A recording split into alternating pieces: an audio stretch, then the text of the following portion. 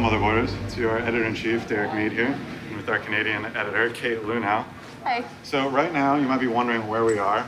We are 2 kilometers underground and another 2 kilometers down a mine shaft, going to one of the deepest physics labs, the deepest labs in the entire world, right? So where are we? Yeah, we're going to Snow Lab, which is actually one of the deepest clean labs in the world. So even though right now we're in an extremely dirty environment, it's an active copper and nickel mine, when we get inside, there is zero dirt, zero anything, because they're extremely sensitive particle physics experiments looking for dark matter, neutrinos, all kinds of the little building blocks that make up the universe. So it's very hot and sticky down here. Yes. I'm very hot right now. So soon we'll be in the lab. Yeah, so Kate is shooting a documentary that you'll be seeing soon. But we also have a new VR camera that we want to test out. So we're just going to bring you on a little field trip today. And behind the scenes, you've probably already seen that everyone is around you at all times. But hopefully we'll have fun, and I hope you enjoy it, because no one actually ever really gets to come down here. So it's a fun treat for everybody. Yeah, cool. Public never gets to see this place, so please join us. And we'll see what's inside. And go get cleaned up.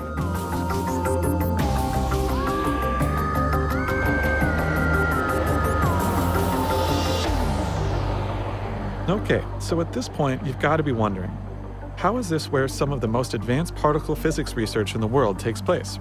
I mean, looking at this serene and snowy landscape, it's hard to imagine scientists working 2 kilometers below this very spot. The particle physics work at Snow Lab focuses on extremely rare interactions that can't be detected above ground, including neutrino research that won the Nobel Prize in 2015, and also helped explain how the sun works. So Kate and I obviously are wearing a different outfit now. Yes. We just had to completely shower and scrub all the dirt off and put on complete clean clothes, because this is a clean room. It's absolutely clean, so our clothing is lint-free. Not everything we're wearing is completely spotless, because no dirt is allowed in this lab that would ruin the experiments. So, and also, because we're in a high-tech physics lab, as well as inside of an active mine, that means we can have no cell phones and no wireless mics, which is also why we have Nathan over here, who's been hanging out with us and will be here with us for the rest of the day. Yeah, because any cell phone signals could actually set off detonations in the mine, which is kind of terrifying. Yeah, so we're trying to stay in one piece here today. It's serious. But so Kate, you've been here before, and you were so excited to take us here, and then we just walked in this room, and behind us are these enormous tanks. So this is a science experiment. This is science being done right here, right? Yeah, and it's like one of the coolest kinds of science, because what they're looking for is a particle that humankind understands exists because of the movement of stars and galaxies, but we've never managed to detect it before, and that's dark matter. It's kind of beautiful. It makes up a quarter or so of the matter in our universe, and we have no idea what it is. So that's really amazing, and there's dark matter searches all over the world, but the one here at Snow Lab is one of the leading experiments in the world for dark matter. So this is Deep 3600 and Mini Clean. They're both using liquid argon as the detection element. It's very cold inside. Yeah, so there's 3,600 kilograms of liquid argon right in there, which I'm really hoping that doesn't pop. Oh my God, it would be a disaster. Yeah. Aside from experiments that have helped explain how the universe works, the craziest thing about Snow Lab is that every single piece of equipment has to be hauled down the mine shaft, either inside or hanging below the cage we took to the bottom. That even includes all of the equipment for the Pico dark matter detection experiment, which Snow Lab's Ken Clark will show us now. So here we are. This is a dark matter search deep underground. Tell us what you're doing down here. So this is the Pico experiment. What we're doing is we're looking for dark matter, which is going to interact inside our detector. Yeah. The heart of our detector being this setup right here. So inside this setup, we have our active fluid, which we keep at a superheated state. And so we're looking for particles to come in, interact, and then we'll be able to see the interaction as it happens in there. We have cameras monitoring this at all times, so we can see it happen. So dark matter makes up like a quarter of our universe. No one has ever found it. That's right, yeah, lots of people looking for it. You're gonna find it down here. That's right. Hopefully somebody down here is gonna find it, I mean, hopefully us, but. Well, let's take a look around. So, sure. What have we got? Like, what is all this stuff? What is this? What's in this room? So in this room, so this is obviously just a model of the detector, but the real detector is back here. It's what you can see is the giant water tank.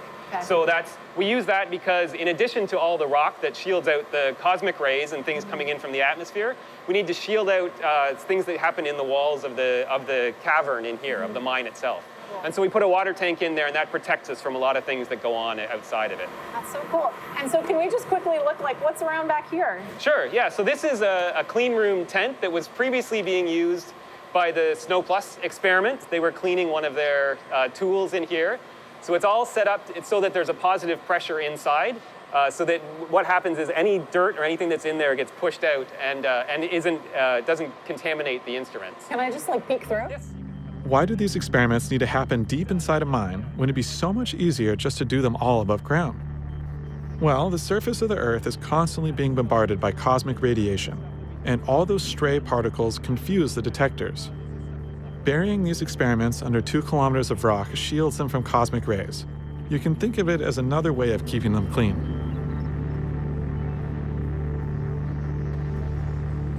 We're standing on top of the Snow Plus detector right now. Although you can't see it from here, it's basically a giant sphere full of liquid scintillator. And while we visited, it was in the process of being submerged in roughly 7,000 tons of ultra-pure water, which these Snow Lab engineers were monitoring.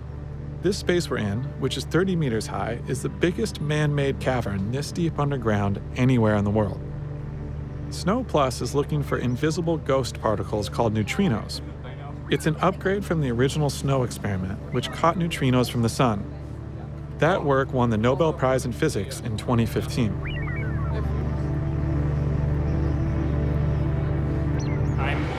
Wait, so what's a supernova? Yes, right, yes. So when stars around 8 times the mass of the sun or even bigger get to the end of their life, they can't support the weight of the star with fusion anymore since they've run out of fuel.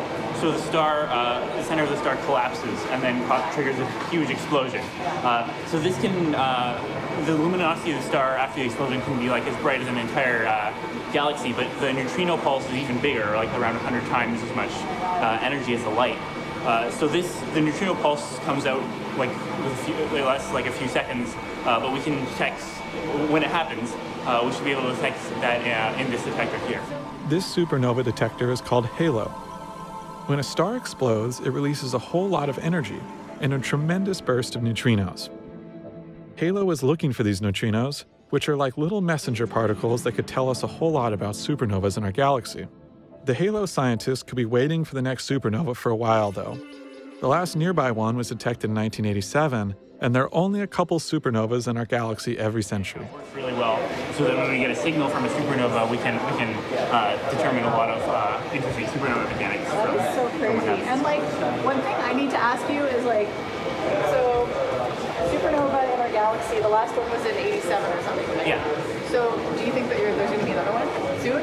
Like soon enough that will be in your career? Good chance, yeah. They happen about 3 times a century. We don't know precisely. There's other estimates, but around that.